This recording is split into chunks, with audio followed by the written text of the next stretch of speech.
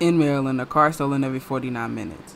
60% of the vehicles stolen were left unlocked, and 50% of the vehicles still have the keys inside. I have to run back to the store.